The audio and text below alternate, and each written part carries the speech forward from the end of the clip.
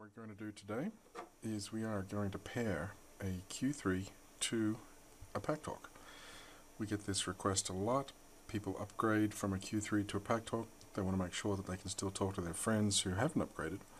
So they call up and the answer simply is yes. So let's show that process. So firstly we're going to turn on the Q3. Now one very important thing, we don't know if these two units have paired to other units, so we're going to start with a reset. Let's do the one on the Packtalk. I've covered this before, but it's always good to remind people, always start with a reset if you don't know what the unit has paired with it previously. So that's going to be 3 buttons. And on the Q3 we push the volume up to put it into pairing with phone pairing mode. And then we push the phone button until we get the purple lights. Goodbye. That's it. After the reset, both units will shut down.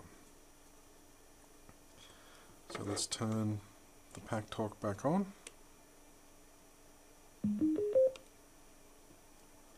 Hello, Packtalk, Bluetooth, intercom, mode. And we'll turn the Q3 back on.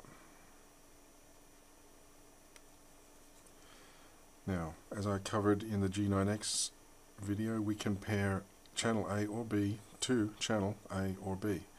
In this case though, we're going to just use channel A on both. And to do so, simply push and hold the intercom button, push and hold.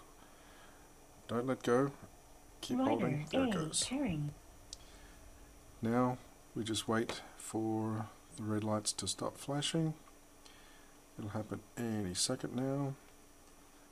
Might actually fast forward just a little bit.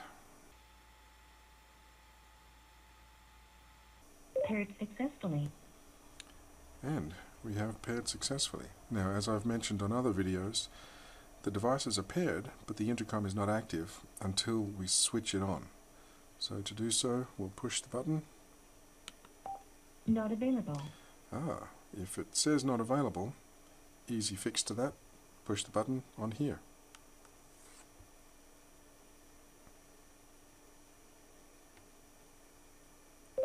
There it goes. We are now paired. Simple as that.